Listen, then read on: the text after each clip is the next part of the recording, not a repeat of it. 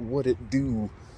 So Epic Reviewers, this is your boy John, letting you know that the baby still exists. She still lives. She still is powerful. We're gonna start this bad boy up. She still exists. She still starts up strong. She is the beast, my FRS. After the recall, just so everybody knows, after the recall, at 50,000 miles, spun a bearing. Toyota claimed that it was my fault, which is, they always claim the customers. That's why I never went back to them.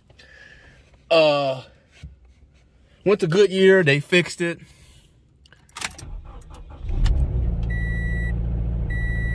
Good to go. Starts up warm and it's good. They always didn't want to take the blame for nothing.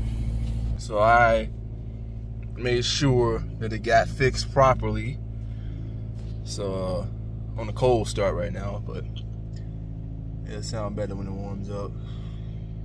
Always trust valvoline. You can see the address, it don't really matter. It's in Chicago. They are a business. They are a business shop. It is Goodyear. You know. 51,527. She still runs strong. The video is going to continue later on. All my neighbors are pulling in and stuff. Yeah.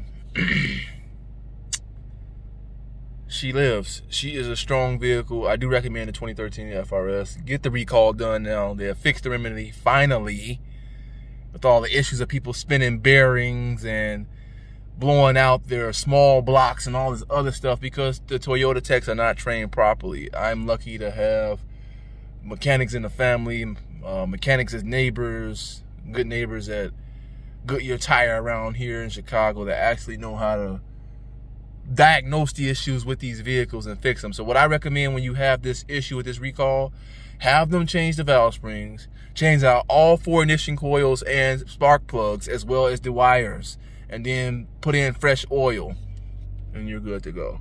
And now she's quiet. She's fully warmed up and ready to go. So Epic Reviews, signing out. See you guys later.